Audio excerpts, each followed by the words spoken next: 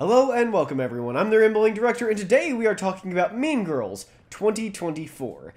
I'm a big fan of the original Mean Girls. I am mature enough in my sexuality to just tell you that. And I really liked this. I actually have never seen or heard anything except one song from the musical, so I went into this kind of blind, just hoping that the music would be good, because I never really care. I'm one of those people that I'm not a big fan of when we take movies and turn them into musicals. Very rarely does it work, you know, like in The Producers or something like that. I'm just not a big fan of that idea. But I went and saw this because, like I said, I am a big fan of the original. And I was pretty surprised by how much I liked it. So let's talk about this. We're going to talk about it on 3 different levels. So the first one is going to be as just a film by itself. So in terms of just being a film, I thought this worked really, really good. It's very filmic. It does not feel like this was ever a stage show. It feels like this was made to be a movie. It does not feel like it was an adaptation of something else. That's pretty big for me, because I hate it when they just take a musical from the stage and they put it on film exactly as it is on stage, and they kind of use the camera as the proscenium. I think that's kind of lame and boring. If I wanted to do that, then you could have just recorded a stage production. I'd have watched that. I love lots of recorded stage productions, like the last cast of Rent on Broadway, or the 25th anniversary of Les Mis, or Phantom. So I liked that this felt like it had been kind of, I don't know, again, I didn't see the musical, so I don't know if they trimmed anything or cut anything out, but it feels like everything was built in a very filmic way, like it was designed to be a film. It couldn't be anything else. So that, high praise from me for that. There are only a few musical films I can think of that did that. One of them was the 2004 Phantom, directed by Joel Schumacher, and, of course, Tim Burton's Sweeney Todd adaptation.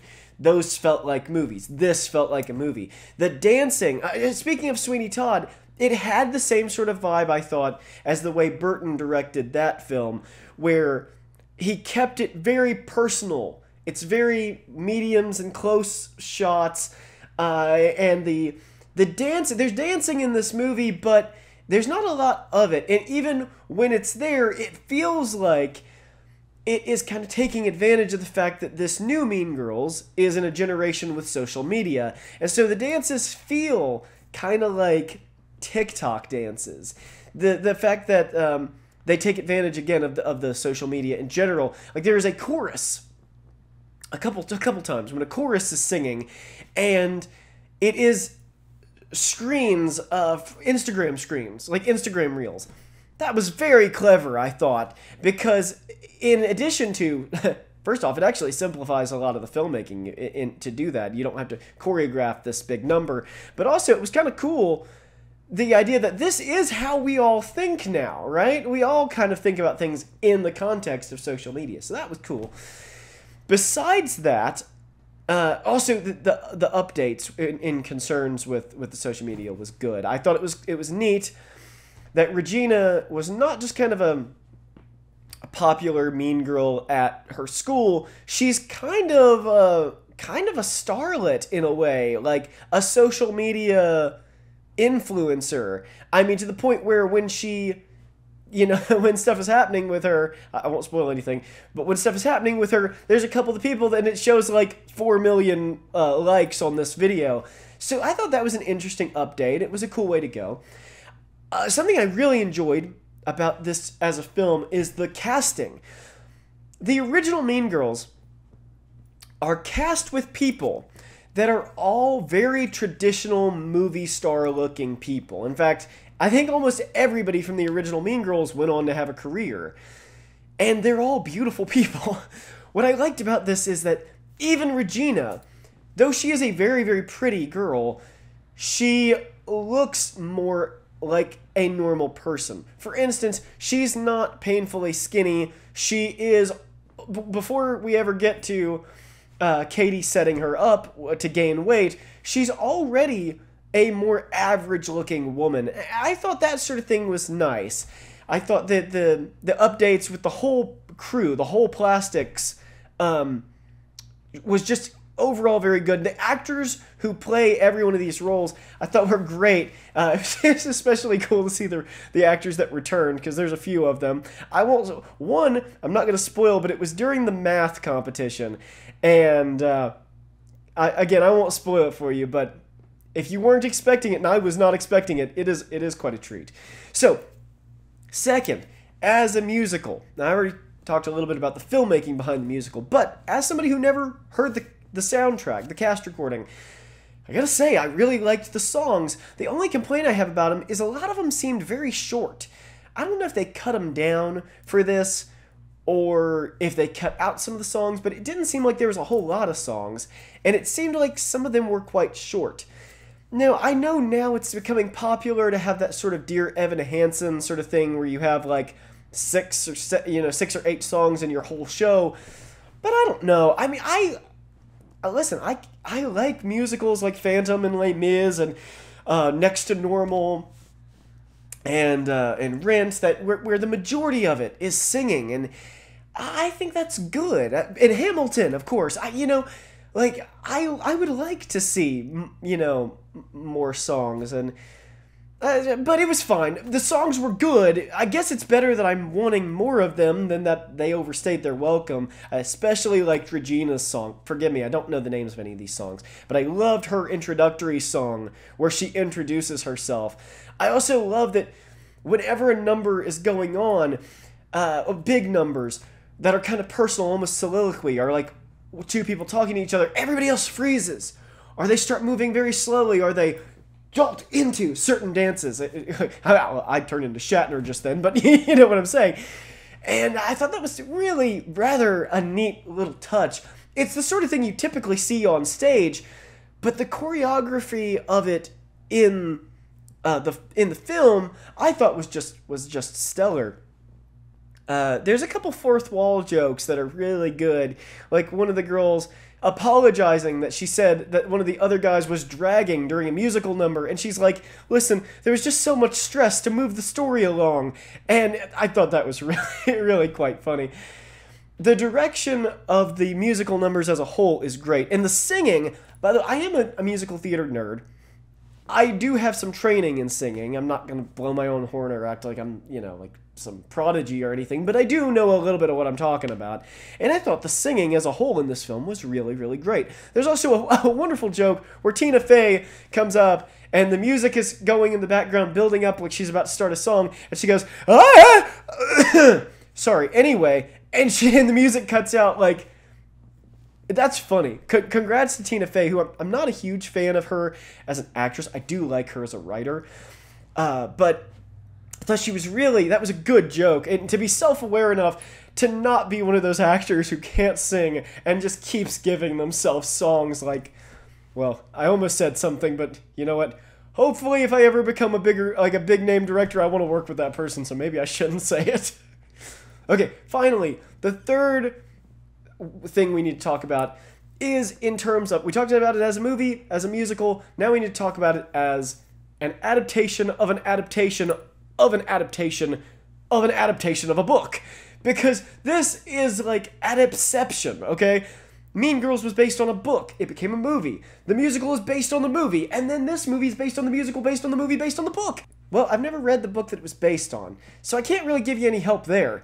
And again, I never saw the musical on stage, so I can't really help you there either. So what I'm just going to do is compare movie to movie. I think the original Mean Girls is something of a masterpiece. I was a little bit young. I was not in high school when the original Mean Girls came out.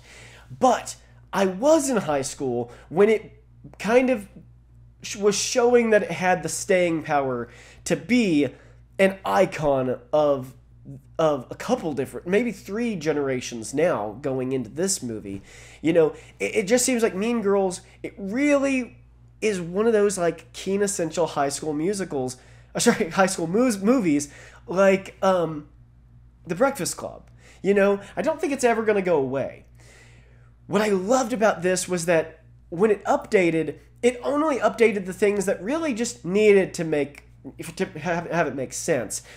But in so many other ways, so little was updated. Like, most of these lines you hear and they're like always setting off bells because they're either the exact line or a variation. And I'm glad Tina Fey did that. I'm glad she didn't feel the need to kind of overcorrect by making this too modern. There's not a lot of slang and stuff to try to seem hip with our generation.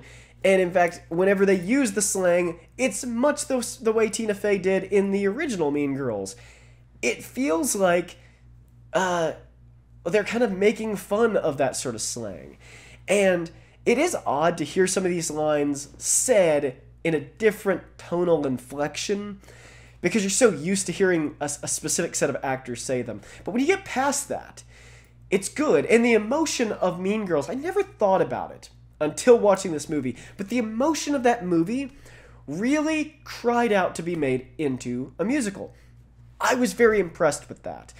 That somebody saw that, because I saw that it was, it's a very high emotion movie. It's teens, they're all hormonal, but I wouldn't have personally thought, oh, that needs to be made into a musical. So to the team that did make it into a Broadway show, congratulations. And congratulations on it being made into a movie too.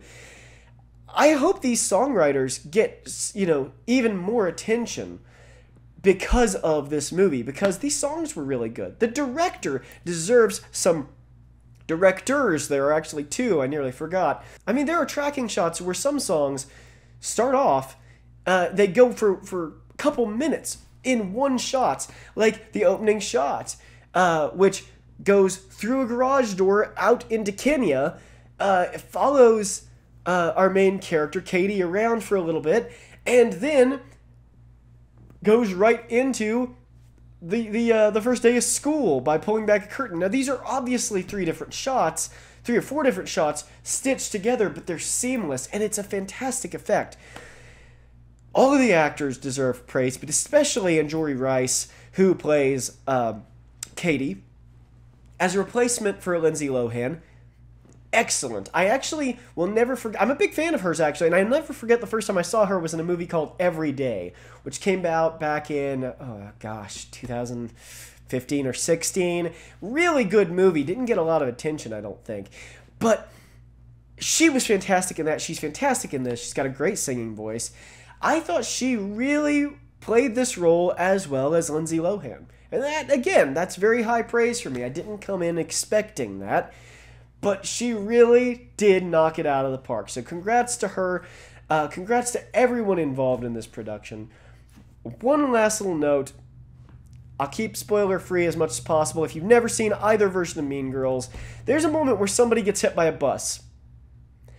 And in the original, it is kind of shocking. But in this, I was expecting it. And it made me jump out of my skin when it happened. I mean, I actually was like, whoa, jumped in the air because it's so sudden and the noise is so loud. It's a little bit like when Russell Crowe hits that thing when in Les Mis. Some of you know what I'm talking about. Anyway, so overall, I loved it. As a movie musical, absolutely great. As a movie on its own, very, very good. I really enjoyed it. I'm glad to see that movie musicals are still alive. We've had a few good ones in the last few years, and right now we have two in theaters currently. Wonka and Mean Girls. Oh no, and The Color Purple, which I still haven't seen, but I've heard good things.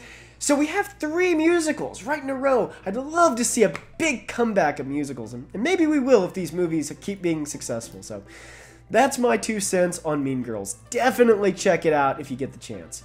Thank you everybody for watching, and I will see you in the next one.